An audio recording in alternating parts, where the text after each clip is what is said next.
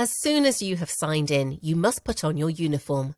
This is provided to protect your own clothes and also to identify that you have a reason to be in the client's building.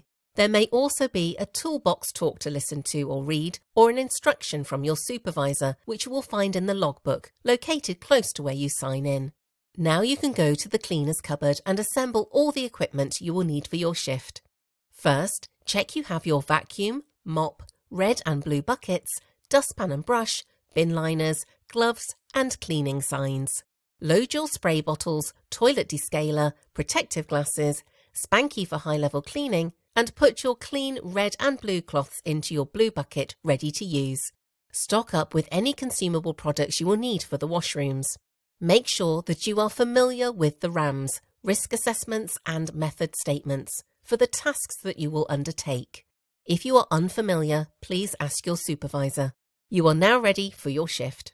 Give your trolley a final check over. As you leave the cleaning cupboard, don't forget to switch off the light, closing and locking the door behind you.